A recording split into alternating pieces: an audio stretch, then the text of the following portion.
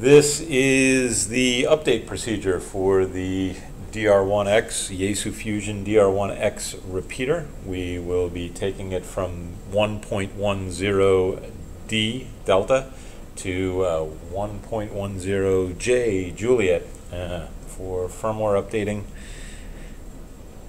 via the Yaesu procedure. So, step one is we need to connect our serial cable to the computer and know which COM port it is in.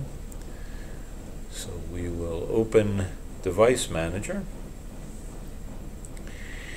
and we're going to watch ports COM and LPT for this connection.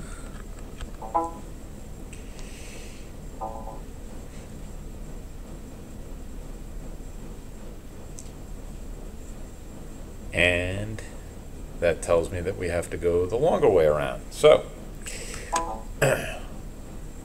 luckily we have that driver.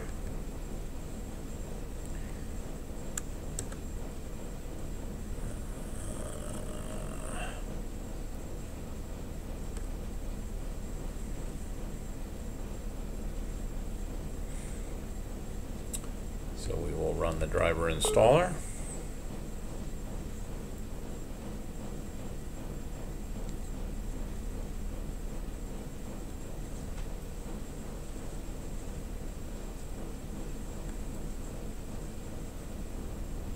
And we will reinsert the cable.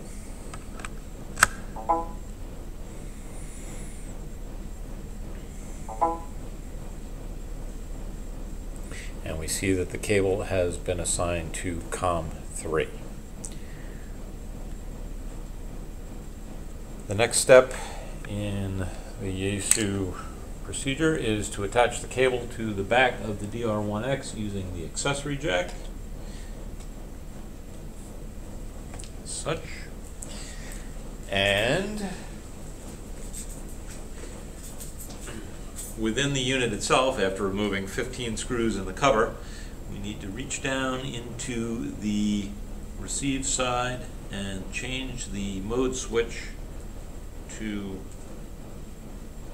the rear of the radio, which allows us to update the firmware. You need a bit of a tool to reach down into there. It's too small an opening to get a finger into. At this point, we can turn the repeater on.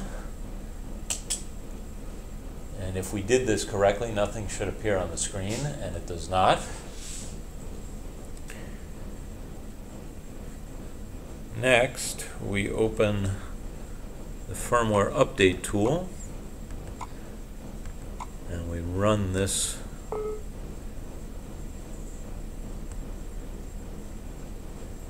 we set our COM port to COM 3. Although there's an opening for baud rate, there is no adjustment available. Let's just confirm that we're on COM 3. We are indeed in COM 3. And we click the update button. We have the program switch set to the boot side. We have the DR-1X connected. Power switch is on. And we are pressing the OK key.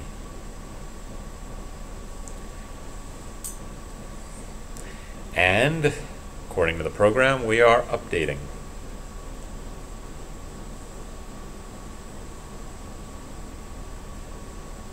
It's always a good sign when the progress bar goes across.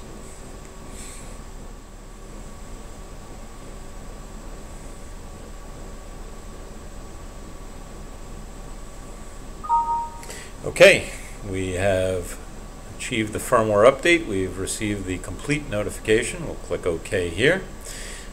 We can exit from this software. The next thing we're going to do is turn off the repeater power switch,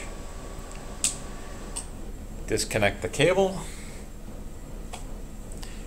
and then return the switch back to its normal operating position, which is to the front of the repeater forward.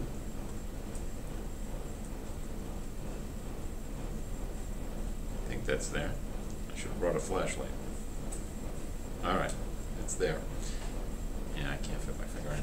All right, and now when we turn the repeater back on, it should come back up in normal operating mode, which it did.